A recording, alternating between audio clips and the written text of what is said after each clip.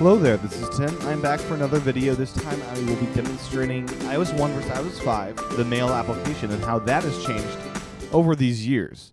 So to begin, let's just dive into the Mail app as to just creating an account. So I'm going to create an account in Mail to just show you one key difference here. So when I go to create an account, I'll get different options here. But the thing I want to show you is the password.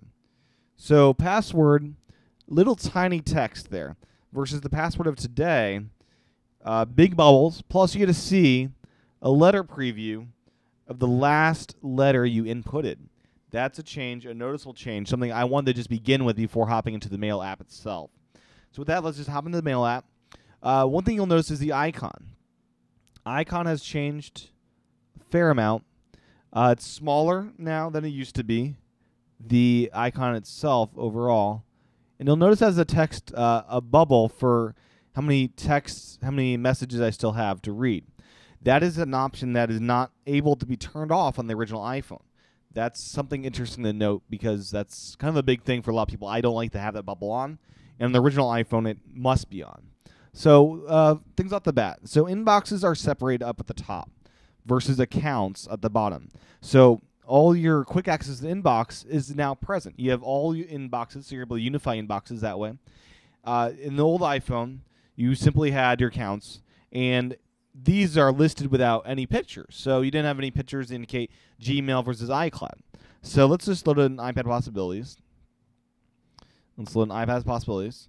Some differences here. Actually, let's not load in that because that's not fully loaded yet. Let's load in Gmail. So we got Gmail loaded in.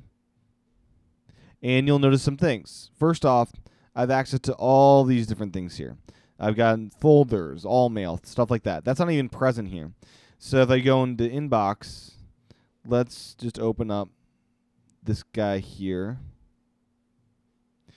And let's open up this guy here. So some things to notice off the bat. Yeah, I'm able to hide this here, same as it was before. And overall, this is very similar. I'm able to trash it, or as it is now, archive. I'm able to move it to folder, same thing there. And the icons overall are very much similar. If I hit this button here, you'll notice the creation field is very much similar as well. So not much has changed there. You'll notice the edit, when I go in the edit here, I'm able to select multiple things and do that. So I'm able to select multiple things in the new iOS versus this one, it's one at a time delete, which is not a good thing. You're able to swipe to delete, but yeah, so you're able to do multiple selections. I'm able to mark stuff, so I can mark stuff, flag it, or unread it, something you can't do on the old iPhone. So that's just something to know, and that is, I mean, basically all that has changed. It's a lot more basic on the original, and I believe that's all of note. And with that, I will leave you guys for today. I'll be back for another video comparing iPhone 1 versus the 4S in future videos. Aloha.